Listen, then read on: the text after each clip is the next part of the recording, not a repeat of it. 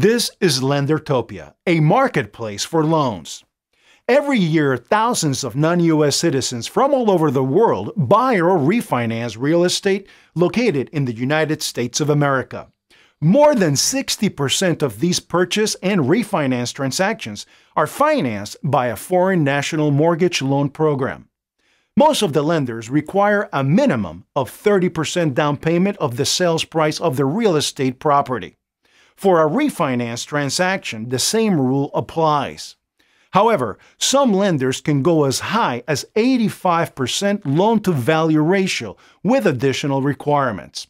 FICO scores are not required because most foreigners do not have a Social Security number or credit scores.